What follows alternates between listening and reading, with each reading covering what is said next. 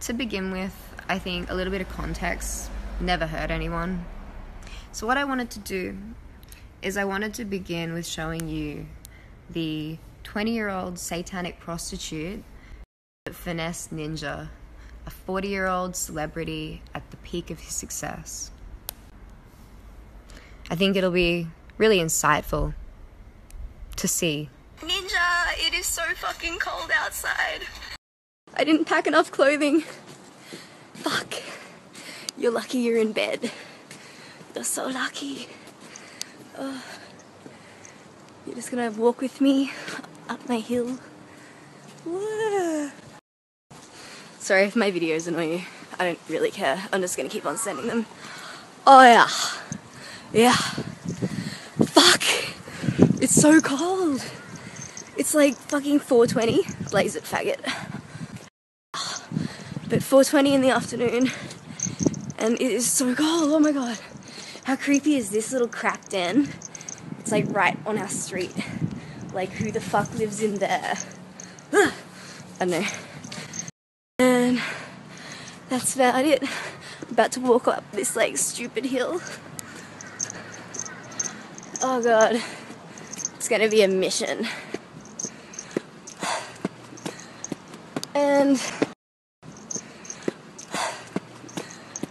And we burst out at the top. Isn't it gorgeous? There's the road. I'm about to just cross the road because YOLO. People are looking at me like, you're talking to a phone. That's okay. Anyway. Bus. Yeah. Gonna catch the bus. So that was mildly embarrassing. It was so awkward. But context, right? Next, I want to show you my porno blog. So this is a website called Internet Archive, Wayback Machine, and it's a perfect archive of what my porno blog looked like on the 25th of April 2013. This is the blog that he was so obsessed with. And again, it changed background. Now we're in February 2014, and this is it. This is the infamous porno blog that I told you about to discredit me and convince you that I was just a satanic prostitute. Funny. A lie. What else? I think it's important to mention that in 2013, DMs didn't exist. You can look that up. DMs, I think, were brought in December 2013. Like August, September, October, November, December. About 4 or 5 months after I went to Africa. So I'm going to be 26 on the 26th of April. And I'll be the first to say I'm not an innocent little girl anymore. But the 20-year-old that I just showed you, she was. And it was important to show you that. So now what I want to do is talk about the laws concerning revenge porn. The revenge porn that Henri and Watkin have made it their fucking life's mission to spread around the internet the last couple of days, which is so fucking transparently obvious, just a vain attempt to distract their fans from putting 2 and 2 together and realizing what the fuck's actually happening right here. But basically, I'm not one to bring pigs into it, but it just so happens to suit me perfectly fucking fine. On the 19th of February 2019, new legislation has been passed in Australia regarding revenge porn. So basically, the website and like fucking links that Henri and Watkin have made and posted to their 2 million followers on YouTube, their 2.5 million followers on Facebook, and their 1.1 million followers on Instagram. Those two cunts, and any other dumb cunt in Australia who's also posted those links, like journalists, for instance, Tone Deaf, I'm looking at you. You've all broken the law. And this new legislation basically states that you can be in prison for up to 3 years for doing what you've fucking done. So, there's that.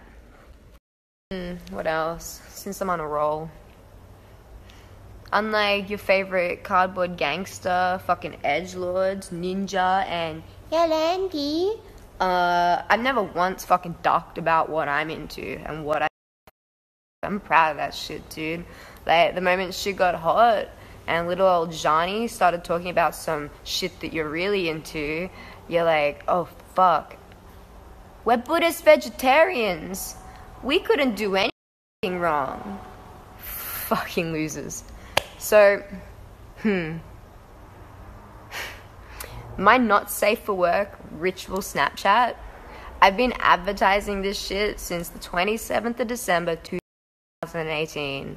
I came up with a very fucking smart way to raise some money for my fucking EP, The Line. I'm pretty fucking proud of that shit, actually.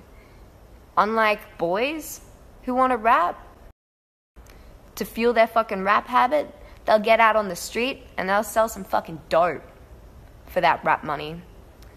I decided, why not make some cool fucking performance art, the kind of shit that I already do on my Instagram, but also put a little bit of pussy in there, sell that, and invest it into my fucking music. Not a bad idea. Not ashamed. Oh fuck. And while we're on the topic of my not safe for work performance art ritual Snapchat, the Snapchat that I was so very fucking vocal about on my Instagram for all of 2019, encouraging people to fucking get on board. Every motherfucker that fucking signed up and fucking donated to my fucking music hustle, they all knew no fucking screenshots, no fucking recording, no fucking saving. You fucking do that shit and you have broken my fucking guidelines. This is not your content. This is mine, and it is simply voyeurism. The motherfucking rat that fucking filmed his broken ass fucking screen and took that shit like, here, big ninja, notice me, senpai. Oh, look, I have dirt on Zheani. Now you can, like, save your fucking ass and try and distract from the fucking reality.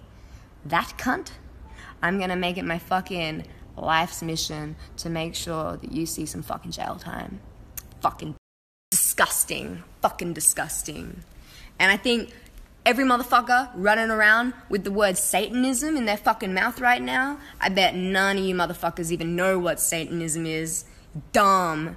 And the same fucking goes, every cunt running around using the word prostitute.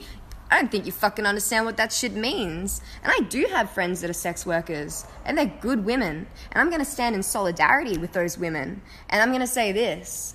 If you think that a woman who does sex work deserves to be abused, deserves to be shamed, deserves to be called a fucking liar for trauma and abuse that they've gone through at any point in their fucking life, fucking sick, and you need to catch the fuck up.